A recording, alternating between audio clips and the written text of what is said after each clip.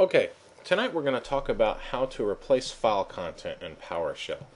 Now, I'm going to show you real quick, and this ought to be a fairly quick video, what we've got here. We've got a script where we've parsed out, where we've scripted out some SPs, right?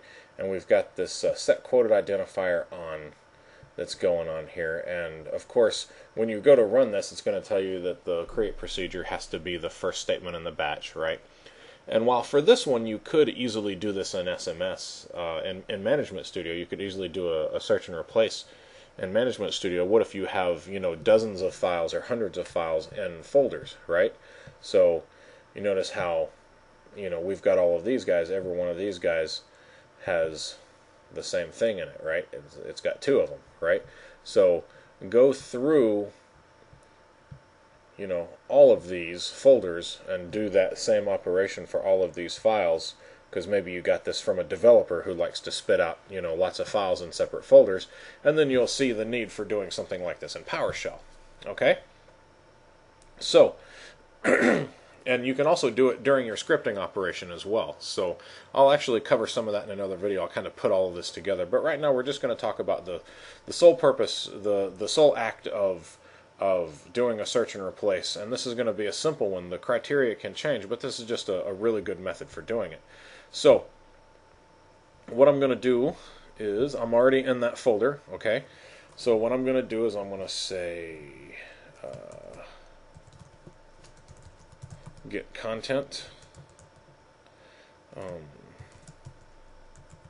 sps.text. Okay, I'm going to pipe that to a for each, start my curly brackets. I'm going to do my current iteration variable, and I'm going to say replace. Now what do I want to replace? I want to replace I'm going to use all caps just like that, set quoted identifier on. Oops, where are we? And then I'm going to do my comma, and then I'm going to do empty text. So I just want to take it away. I could replace it with anything, but right now I want to replace it with nothing. I just want to get rid of every single instance of that in there, right? So far I have gotten the content of sps.text. I've piped that to a for each, and I'm saying for each line I want to do a replace set quoted identifier on with nothing. But unfortunately I still haven't written anything out, right? So now I pipe that to a set content. I'll put this up here,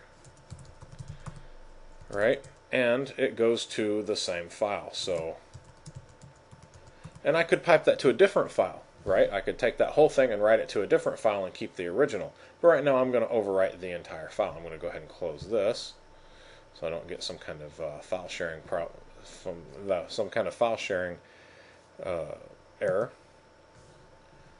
Good. Now I should have all of that stuff fixed, and there you go. All of those lines have been taken out of there.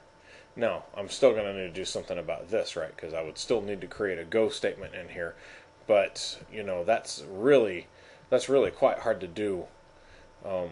This is a simple file and I could do it, but that would be really hard to do in most create procedure files. You'd have to do that when you're actually scripting out the SP, and I can't remember if I've made a video on that or not. So if I have made a video on that, then I'll try to reference it. I'll try to reference it in a link on the page to this video.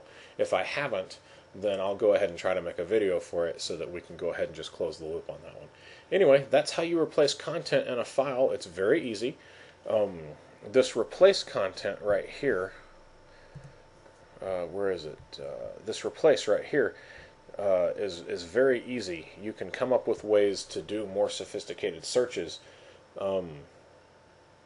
But right now, if you're just looking for a good quick mass search and replace to span over several files or several folders, this is a good tool. Anyway, good luck.